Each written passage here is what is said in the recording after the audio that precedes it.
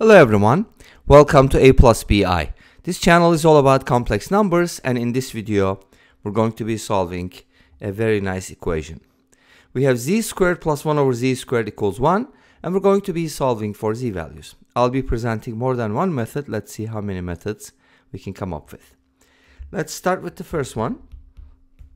So for my first method, I'm going to use an identity. So I'm going to go ahead and write this as a plus b squared minus 2ab, which is a squared plus b squared. But before we start solving this with the first method, let's go ahead and take a look at the graph of these two functions, z squared plus 1 over z squared and 1. If you actually graph them in Wolfram Alpha, you're going to notice that they don't have any intersection points, which means there are no real solutions. Okay, and that kind of makes sense, right? Because this channel is all about complex numbers. Now let's see how we can apply this identity here. So in this case, a is going to be z and b is going to be 1 over z. Makes sense? So this means z squared plus 1 over z squared can be written as z plus 1 over z quantity squared minus 2ab, which is 2 times z times 1 over z. But that just turns into 2 because z and 1 over z are reciprocals. And we are given that this is equal to what? This sum is equal to 1. Awesome. So from here we get the following. Z plus 1 over z squared minus 2 equals 1, which means z plus 1 over z squared equals 1 plus 2, which is 3. So you might be thinking like, oh, maybe there are real solutions, don't you think? Because z plus 1 over z, can't we find a number that satisfies this? Well, let's go ahead and find out. From here we get two solutions basically. One of them is going to be z plus 1 over z equals square root of 3. And then the other one is going to be the opposite, which is z plus 1 over z equals negative square root of 3. Make sense? Great. Now, here's what we're going to do. We're going to go ahead and multiply everything by z. By the way, one thing to keep in mind, maybe I'll tell you a little later, z squared plus 1 equals square root of 3z. And let's put everything on the same side. And now we have a really nice quadratic equation.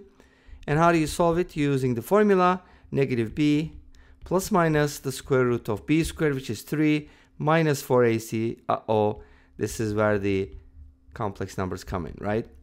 Because 3 minus 4 is negative 1. The square root of negative 1 can be written as plus minus I, but there's always a plus minus. So we can basically write this as square root of 3 plus minus I divided by 2. Now, here's what I would like to tell you, but let me do this first. Z squared plus 1 equals negative root 3z, and then z squared plus root 3z plus 1 equals 0. And then from here, similarly, we're going to get negative root 3 plus minus square root of 3 minus 4 divided by 2. And that's going to turn into negative root 3 plus minus I divided by 2. Make sense? So all the solutions are non-real. Now, why is that happening? Because if z is positive, then this sum is supposed to be greater than or equal to 2. When they're equal, 1 and 1, sum is 2. Otherwise, it's just going to be greater than or equal to 2. And we can easily prove this by using AMGM or some other identity. If z is negative, then z plus 1 over z is supposed to be less than or equal to negative 2. Similarly, and in both cases, square root of 3 actually is going to be outside those boundaries, which means you're not going to get any real solutions. Does that make sense? I hope it does. Now let's go ahead and take a look at the other methods. All right, the second method, we're going to start with this again, z squared plus 1 over z squared equals 1. Now for our second method, we can go ahead and actually just make a common denominator. Multiply everything by z squared. And then you get something like this. And now put everything on the same side. And then do the substitution. Z squared equals w. And this gives us w squared minus w plus 1 equals 0. Now the roots of this quadratic should be familiar to you. If not, I would highly recommend that you multiply both sides by w plus 1. And when you do, you're going to see something amazing, because on the left hand side we're going to get w cubed plus 1, and on the right hand side 0. This means that we are actually looking for a number whose cube is negative 1. But is that number negative 1? Well, here's the thing. W obviously does not equal -1 because, well, actually maybe it is, right? Could it be? Well, here's the thing. If W is -1 and then we're going to find two other cube roots of -1, there's going to be a total of 3 roots. But we're supposed to find only 2 roots for W because this is quadratic. Make sense? So W is not going to equal -1. And obviously we did multiply both sides by W plus 1, but it was already 0. So anyway, something to think about, right? So from here we can find the solutions, but if you really want to, go with the quadratic, you can, or just think about the cube roots of -1. If you write -1 as e to the power 2, actually not 2, I should probably use pi I, right? And then from here, and we can definitely multiply by, we can add a 2 pi n, right? And then we should probably multiply this by, the whole thing by I, like this, yep. You can also write 2n plus 1 times pi, which is an odd multiple. And from here, you can divide both sides by 3, and W is just going to be e to the power I times pi over 3 plus 2 pi n over 3. So if n is equal to 0, you're going to get W equals e to the power I pi over 3. If n is equal to 1, you're going to get pi over 3 plus 2 pi over 3, which is going to give you pi, but that's going to be -1. You don't want that. If n is equal to 2, then W is going to be pi over 3 plus 4 pi over 3, which is 5 pi over 3. And then e to the power I times 5 pi over 3 is going to be the other solution. Now, if you think about it, this is going to be at 300 degrees. So it's going to be in the 4th quadrant, and this is going to be in the 1st quadrant. So basically from there, we're going to get, but here's the thing you need to consider. W is z squared, right?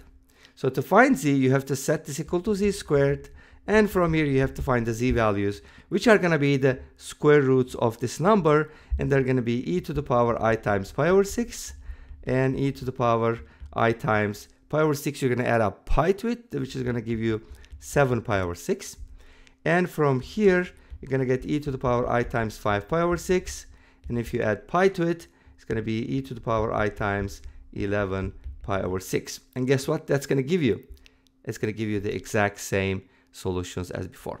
Now, could we find possibly a third method to solve this problem? Let's go ahead and take a look. We probably could, right? I mean, what can we do?